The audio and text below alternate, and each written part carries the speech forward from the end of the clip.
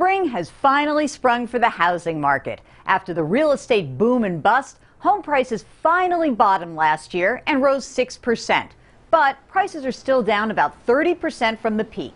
That, along with still low mortgage rates, is luring plenty of would-be buyers. If you're ready to take the plunge, here's what you need to do. First, run the numbers. You need to determine if you can really afford to buy. After all, just because it's a good time to buy doesn't mean it's a good time for you to buy. There are plenty of rent versus buy calculators online that can help you with the process. The next step is to obtain a copy of your credit report. Go to annualcreditreport.com and request that free copy. It's important that you correct any errors on the report before you start the mortgage process. That's right, before you even hit the open house circuit, you'll need to get pre-approved for a mortgage.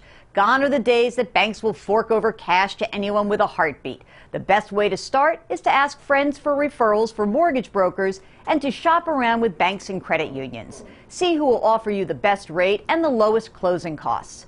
Make sure to compare apples to apples and ask the brokers the total cost to you at closing. With your price range in hand, you need to be an informed buyer. After all, you're not going to buy a house simply because there's a pretty photo posted online.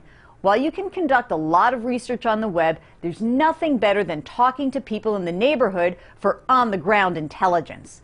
Finally, you'll need to hire an agent. As much as everyone complains about realtors, it's really tough to go through the home buying process alone. You want a broker with experience, good connections with other agents, and good referrals from buyers like you.